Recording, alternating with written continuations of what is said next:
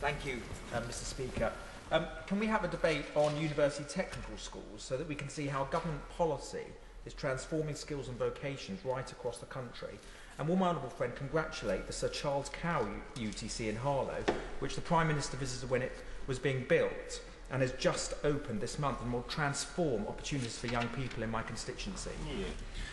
Yes, I'm very pleased to offer my congratulations to everyone involved in the establishment of the Sir Charles Cow UTC in Harlow. We've established now 17 university technical colleges. I'm sure Harlow will show the same benefits that are already being seen in other towns and cities, and I pay tribute to my honourable friend for backing the UTC, and we look forward to the future successes of the students in Harlow, partly thanks to his efforts.